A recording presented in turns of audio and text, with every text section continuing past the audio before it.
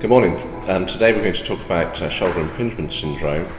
This is perhaps one of the commonest conditions that affects the shoulder. It occurs because of the anatomy of the shoulder, and in particular the fact that one of the large muscles of the rotator cuff, called Supraspinatus, effectively runs in a tunnel between two parts of the shoulder. Therefore, when it runs between the tunnel, it is possible for it to get caught or impinge.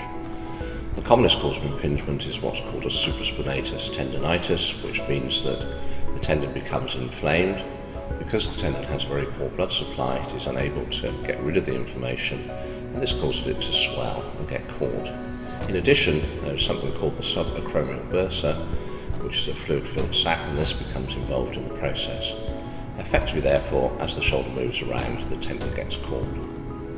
There are other causes of impingement. For example, as we get older, we tend to grow more bone and sometimes soft tissue around the edge of the shoulder under what's called the acromion, and this makes the space in which this tendon is working rather smaller.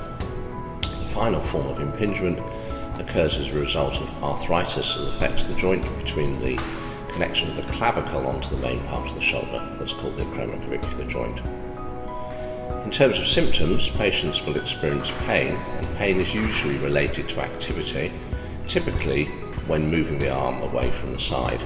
So the arm tends to get caught, particularly under load.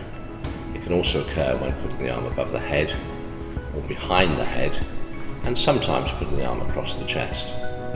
If the acromioclavicular joint is involved, it quite commonly causes pain at night when the patient turns over and rolls onto the side of the shoulder. In terms of diagnosis, this is usually made by means of clinical examination of the patient, as there are very specific signs for the forms of impingement.